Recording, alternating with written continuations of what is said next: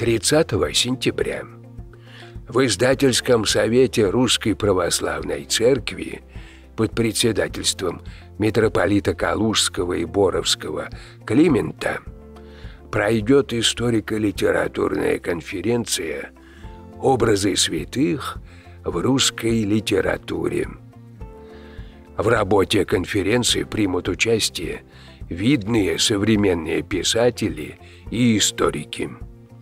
Для обсуждения предлагаются следующие вопросы. Как в классической русской литературе отражались образы святых Русской Православной Церкви? Как отражаются образы святых в современной русской литературе?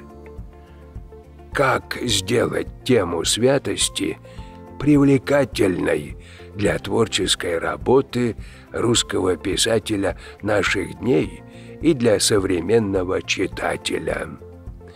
И другие